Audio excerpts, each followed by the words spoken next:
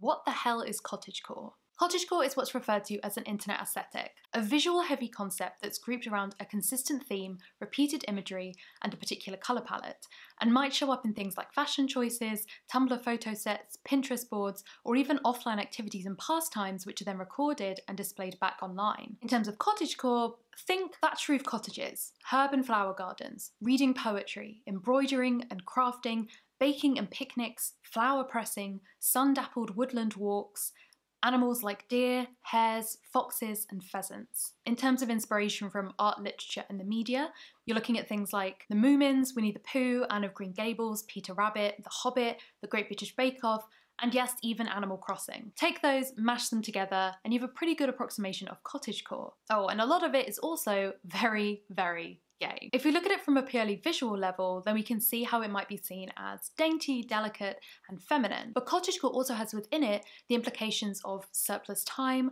of a lack of digital technology, of an ease and slowness, and a lack of urgency. And oftentimes those things are its appeal. It often focuses on low stakes activities, so crafting rather than fine art, for example, something which has a functional use versus something that you've often been told you can be just naturally good at, and if you're not, kind of feels like you might be failing at the task.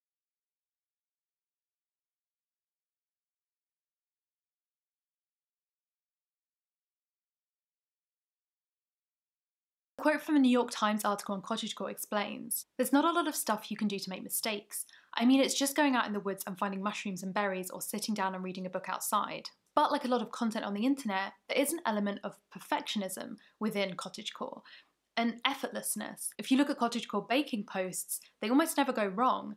They're never going to be burnt or crumbled. And there are of course a lot of ways in which going into the woods and picking mushrooms and berries to eat could quite literally be fatal.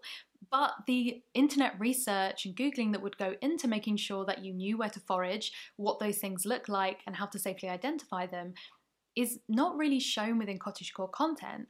Only the activity itself is if the knowledge was just naturally imparted to you. There are also sort of subgenres of cottagecore as well as other aesthetics and movements that kind of brush up alongside it. I think by now, most people know the connotational difference between the phrase cabin in the woods and the phrase woodland cottage, even though they're technically synonyms.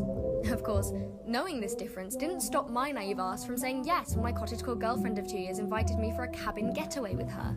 In my defence, when she said it was an old family home, I assumed she meant a quaint old cottage of her grandmother's and not the murder house her family had been using for decades. Dark or goth cottagecore has more kind of Halloween vibes and more autumnal settings.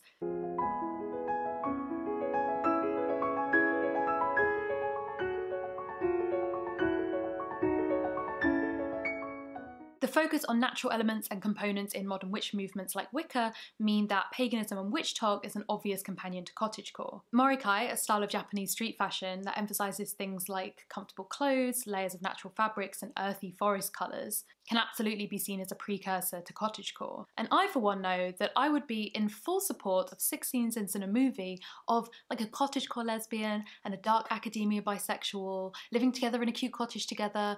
Maybe they solve crimes, maybe they do magic, maybe they just be gay.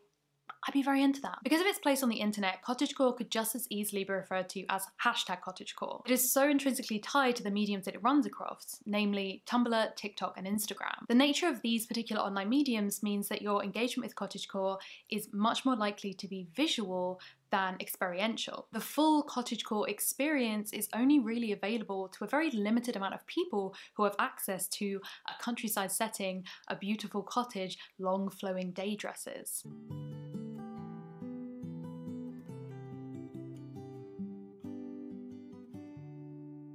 Following, watching, curating, or reblogging cottagecore content, however, is a way of engaging with that content in a way that is accessible even in an urban bedroom within lockdown. And small elements of cottagecore can be experienced regardless of location. Baking from scratch, for example, simple crafting, incorporating some element of cottagecore fashion into your own looks.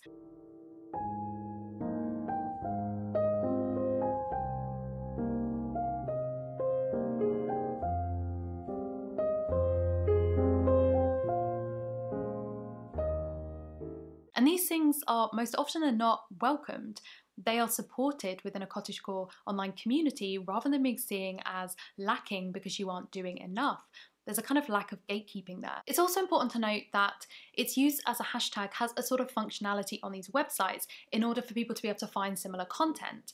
I use hashtag cottagecore within my baking TikToks, for example, because I know that it's a kind of content that someone searching the cottagecore hashtag will want to see. I've called myself a cottagecore lesbian in the videos of me like harvesting gooseberries or making elderflower cordial, not because I identify as a cottagecore lesbian, but because it makes sense. The aesthetic of that video is a cottagecore aesthetic. A lot of us might already have elements of cottagecore in our own lives. I looked around my room earlier. I have some pieces of art with like cute woodland animals on. I have a few wooden boxes and various trinkets that could absolutely make their home inside of a cottage. I also have an absolute ton of cookbooks. There's so many of them all over this house. And I, like many people, had and did these things before cottagecore was a phrase that anyone was using, let alone one that I had heard of. So to find its origins and its appeal, especially to queer people, we're gonna have to look back in time. Where did cottagecore come from? The idea of cottagecore is much older than the hashtag. In fact, it's much older than the internet itself. This impulse to strip back, to return to nature, is one that we've seen throughout history. In a more gauche example from the 18th century, French nobles like Marie Antoinette would create purpose-built villages and farms on their land to act as rustic retreats, where they could visit to dress as milkmaids and engage in a sort of performance of rustic life. Pastoral appreciation can also be seen in artistic countercultural movements, especially when we start having more rapid advancement of technology. The arts and crafts movement, including the work of William Morris, had a very different implication than Marie Antoinette's fake villages, with an attitude that criticised the division of labour, capitalism, and the loss of traditional crafts movements. Romanticism similarly rebelled against the Industrial Revolution and a rapidly encroaching modernity, with an emphasis on the emotional individual and a glorification of both the past and nature. The concept of youth subcultures is similarly not new. In fact, the heyday of countercultural movements is in the second half of the 20th century, a time that was sandwiched between eras when the general population had little to no ability to communicate their ideas on a national level,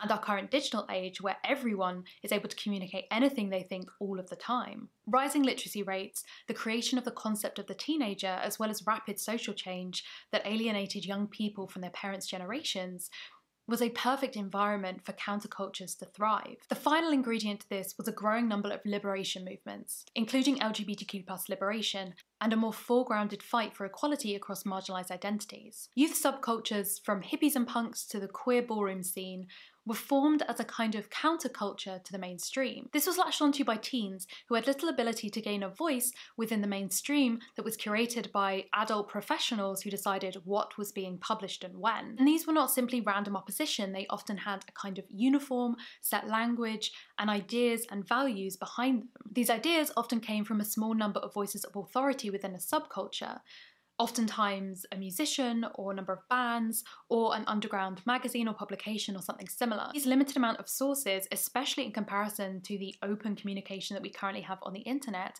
kind of created a monopoly of influential tastemakers within different subcultures. And so we see how this environment in the 20th century completely shifts when it comes to the digital age. It means a fundamental change in the way we experience groups and subcultures. One youth report in 2017 explaining that nowadays, lifestyles are flexible, not fixed. Individuals are no longer defined by a single tribe, they exist and belong within multiple subcultures. Tastes, interests, and interactions are no longer secured to a single scene or locality, they move fluidly across cities, cultures, and communities. To be clear, I'm not saying that there aren't online subcultures.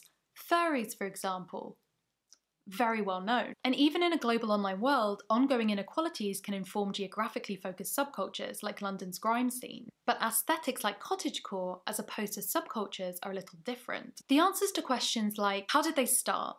Who are the gatekeepers? How are the rules established? Where are the lines drawn? Are different to fully formed subcultures. Aesthetics are not tied fundamentally to a particular set of ideas or politics like a lot of countercultures. They are a visual manifestation of an idea onto which people can project their own meaning. The nature of the internet, and particularly the places in which we find aesthetics like Tumblr and TikTok, means tracking the origins of these aesthetics is near impossible. If, for example, a Tumblr user changes their username, any URL that you used to have of their blog is useless unless you know their new username. It ceases to be a link that works. And the search function on TikTok and Tumblr, let's just say it leaves a lot to be desired. So trying to find the first mentions of cottagecore will be tough. Trying to then track that in any kind of logical way to see how it is spread would be even harder.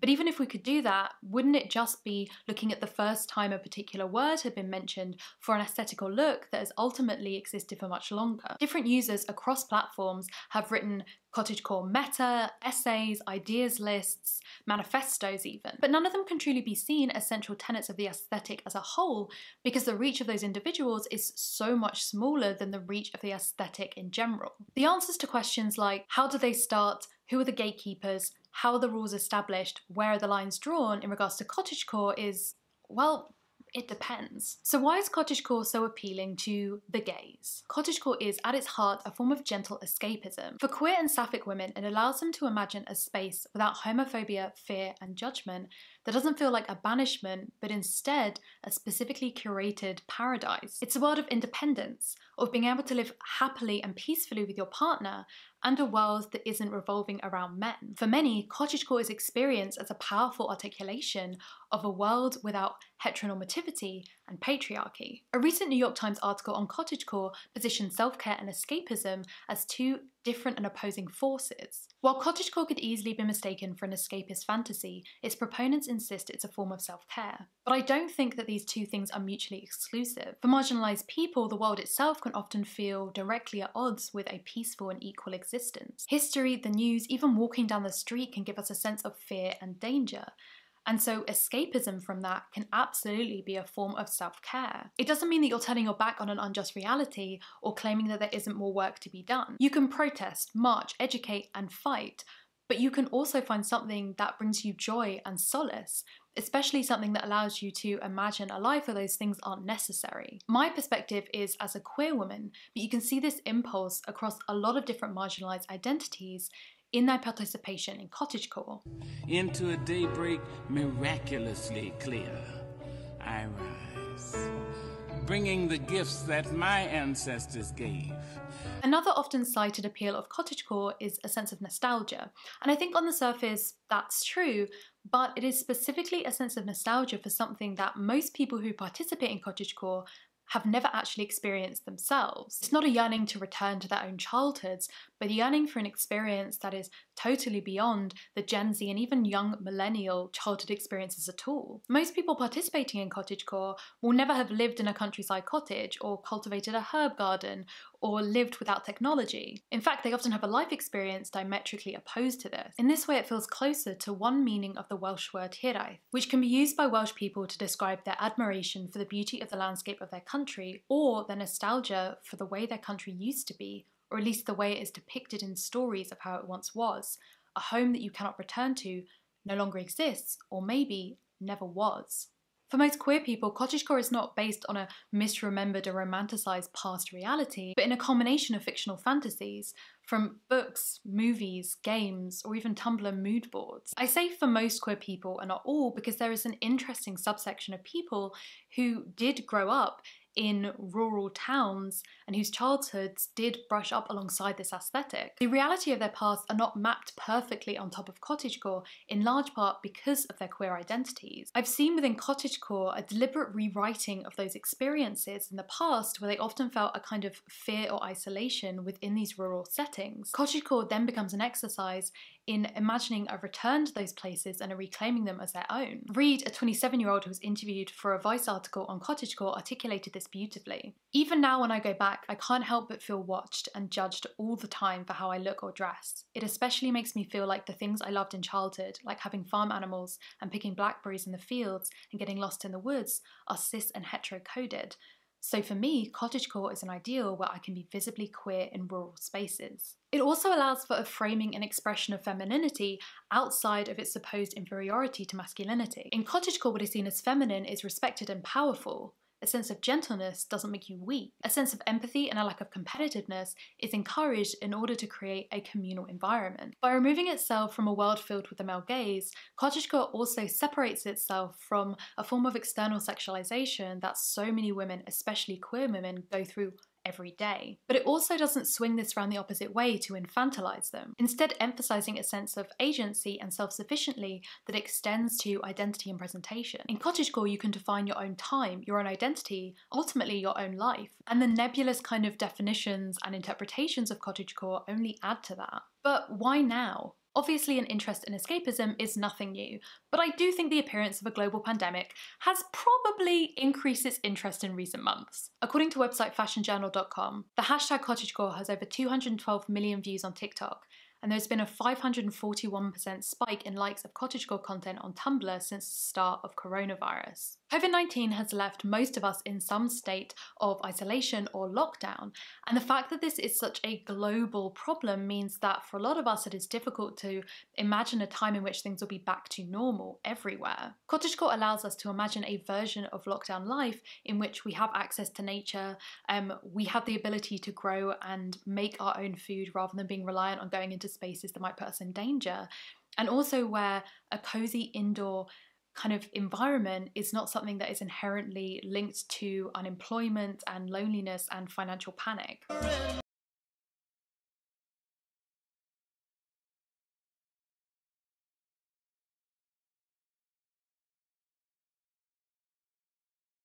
Being stuck inside and only allowed out once a day for daily exercise or a walk, why not imagine a reality in which you can do that exercise or walk in a beautiful woodland rather than down a paved street in a city centre? Isolation by choice in a space that you've created yourself, not dependent on what a landlord says is allowed, is, for a lot of people, a much more preferable idea. We've seen an element of this impetus in a much more mainstream way in the classic quarantine pastimes of baking banana bread and sourdough. Seemingly overnight, everyone was taking up this, quite frankly, lovely hobby, which was pretty low stakes and had a wonderful result at the end. Journalist Kristen Aiken has explained the appeal of this kind of hobby at a time like this, which I think matches perfectly onto cottagecore.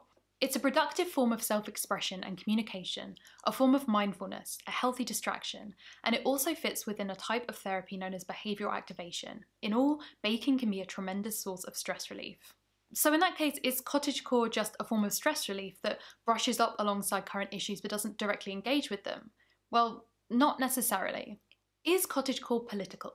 As I mentioned earlier, the nature of cottagecore being an aesthetic rather than a sub or counterculture means that it doesn't have a centralised political ethos. But that doesn't mean that people can't experience cottagecore as an extension of their own political beliefs, or that pockets of cottagecore can't specifically design and create their own political versions of the aesthetic. In fact, this has already happened across the political spectrum, and I mean across the political spectrum. The lack of a single unifying voice or manifesto means that it can be used, developed, memeified by anyone across the political spectrum that feels an affinity with the imagery. So let's look at 3 potential political readings of cottagecore that I have seen online already. 1. Anti-capitalism. This interpretation looks at the possibilities of cottagecore as a form of communal living outside of the pressures of commercialization and capitalism. As writer Shania O'Brien explains, cottagecore turns its nose up at 16-hour workdays, at the fast-paced anxieties of late-stage capitalism, at toxic masculinity. The aim is not to be disconnected or isolated, but to find new forms of authentic connections that arise from shifted priorities. The cottage in the woods is not alone, but part of a healthy community built on a system that prioritises things other than the demands of the market. It's a form of aspirational aesthetic that isn't tied to wealth or designers or labels, but in fact pursuing a life completely outside of those sources of worth. But this reading does have its criticisms in reality. In England, for example, the kind of people who can afford to move out to the countryside to a picturesque cottage are those who are wealthy within a capitalist system already. Even if you and your friends scrimp and save and get enough money to have a queer commune in the woods, what of everyone else? What of the system that you're escaping? Individual success outside of the system does nothing to change the system itself. Ultimately, within an anti-capitalist reading, cottagecore can be seen as a potential idea to spur people on towards change, rather than a reality that's given to a privileged few. You might include examples of cottagecore fashion activities or ideas in your own life, while also pushing towards economic equality and justice. 2. Tradwives and the alt-right. According to the New York Times, #tradwives are mostly white women who extol the virtues of staying at home, submitting to male leadership, and bearing lots of children. Although many who use the word to describe themselves on social media would say that they're just sharing their lives as housewives, in America especially, the hashtag has been linked to white supremacy in the far right, essentially celebrating the archaic angel in the house idea, a women's places at home, and that their goal should always be to look after the men in their lives. There is an emphasis on returning to the past ideals of the 1950s or even earlier, which, as we all know, wasn't the best time for queer people, people of colour, women in general. And cottagecore on the surface can absolutely be seen as a fulfilment of those ideals, women in the home, baking, a sort of nostalgic haze. But specifically linking the aesthetics of a time and their values is not necessarily a part of cottagecore. For many, as we've seen, participation in cottagecore is more about escaping patriarchy and heterosexism rather than adhering to it. Similarly to tradwives, if we look at specifically the idea of cottagecore prioritising and celebrating nature, we can see why some people have warned of the possibility of it being co-opted by ecofascism, a movement essentially described as the disturbing link between nationalism and environmentalism, a twisted blend of authoritarianism, white supremacy, ethno-nationalism, and a misguided concern for the care of planet Earth. Essentially, people using environmental arguments to justify things like eugenics, a lack of migration, and white supremacy. A self-identifying eco-fascist interviewed by The New Statesman explained, "It's someone who has also turned away from industrial and urbanite society, seeking a more close-to-earth way of life." There are obvious links here to the Nazi idea of blood and soil, and also the concept that people should go back to the homeland that they came from,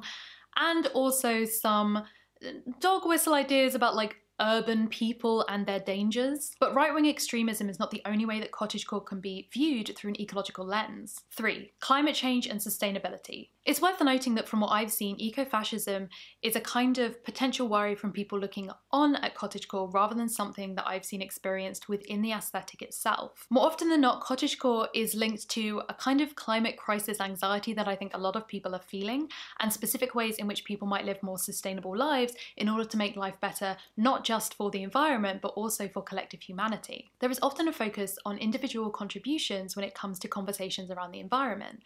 Things like going vegan or not flying long haul, and I think cottagecore is an extension of this individual focus. Pre-packaged food wrapped in plastic becomes homegrown and homemade lunches. Patterned beeswax wraps replace saran wrap, and clothes are hand sewn and knitted rather than off the fast fashion rack. Cottagecore can be a way to empower young people to feel like they're doing their bit, however small, to reject the consumer-focused world that contributed to the climate catastrophe that they were born into. What are the criticisms of cottagecore? A lot of criticisms of cottagecore, I think, are based on the idea that people who are interested in the aesthetic truly believe that it depicts a complete reality. Cottagecore is at its heart escapism. It's not real, but it's also not really meant to be. Part of its whimsical appeal is the knowledge that it is a fantastical dream, a romanticised idea of cottage life that smooths out the rough edges and replaces English rain with dappled sunlight. Traditional work is not really part of the cottagecore aesthetic. You never see people having to commute within cottagecore. You never see people answering emails late at night or having to go to the local Tesco to work a shift. We know that the queer commune in the woods where deer walk into the garden and everyone is happy and we're baking pies together and we have an amazing library, a collection of books, isn't real. But that's part of the appeal, that we are allowed to romanticise what a queer life might look like. That we can create this dreamy imagery around marginalised lives in a way that the mainstream almost never does.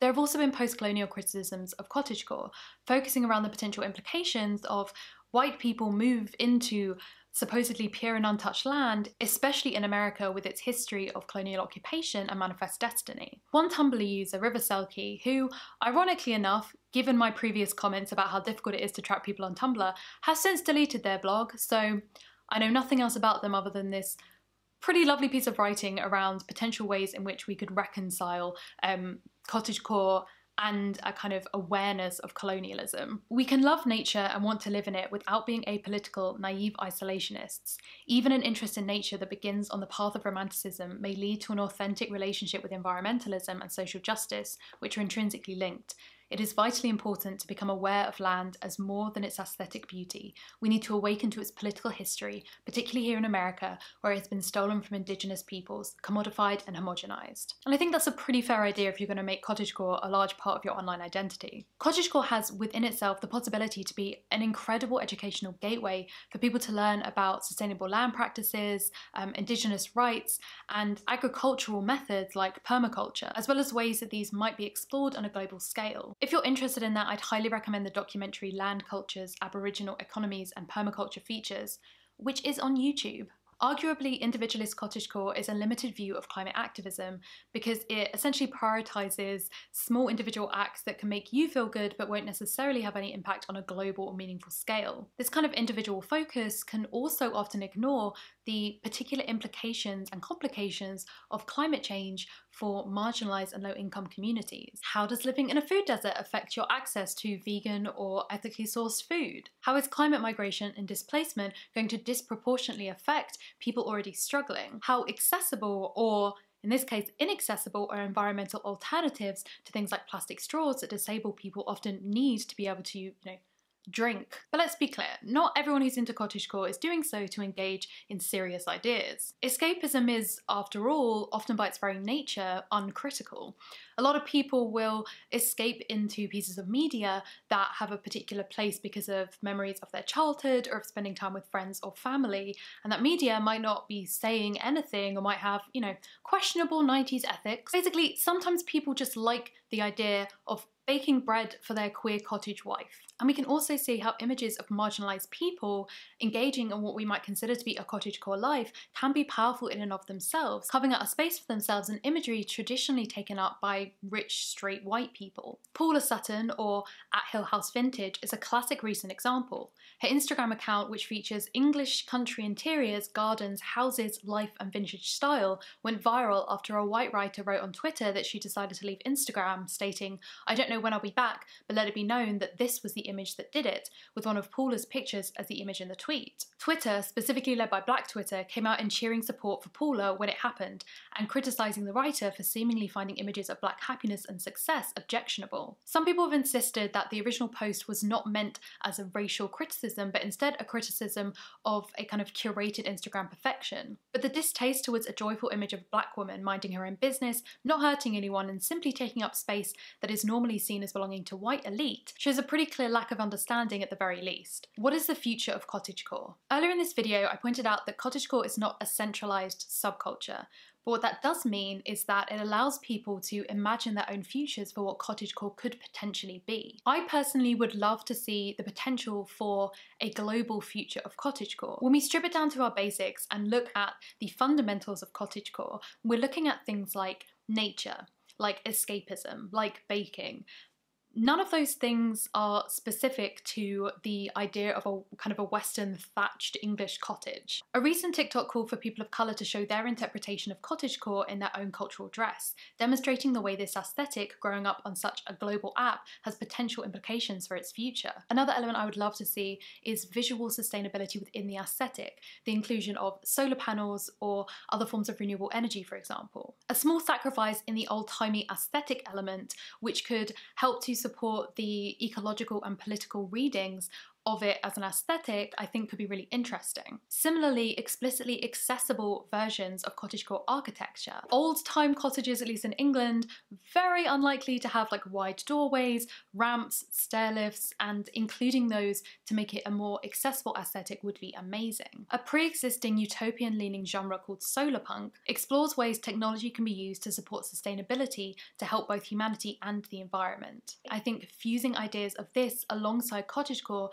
could have amazing implications, not just for these fantastical, fictionalized, imagined worlds, but also the reality of architecture of the future. So I hope this video has answered the question of why cottagecore is so gay, and also a lot of other questions besides. If you would like to help support me make these videos in the future, then I will leave a link to my Patreon in the description, along with all my social media, so you can find me all over the internet. In the comments, I would love to hear your thoughts on cottagecore, whether you agree with some of the criticisms, whether it's something that you participate in, and until I see you next time, bye.